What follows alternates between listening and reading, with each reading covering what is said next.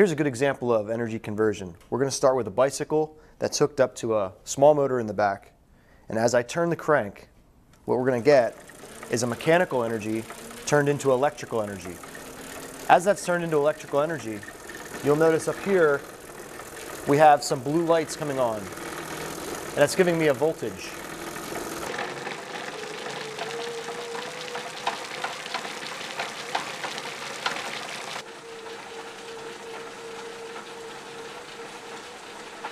Okay, I'm sitting on the bike now, and I'm going to start pedaling, and that's going to turn my mechanical energy into electrical energy as it turns that motor in the back, that electric motor. As that electric motor starts putting voltage out, you're going to see it pop up right here on this capacitor. This smooths the charge out just enough so that the inverter, which likes to see 12 to 16 volts, is going to be able then to power these light bulbs that we see here.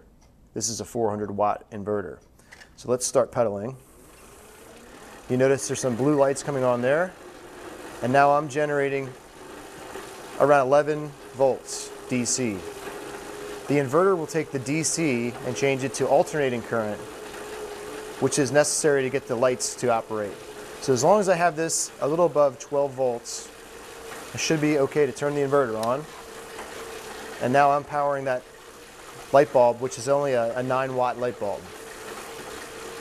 So this conversion right now is mechanical energy of me pedaling into electrical energy. Then as it goes to the light energy is electromagnetic energy.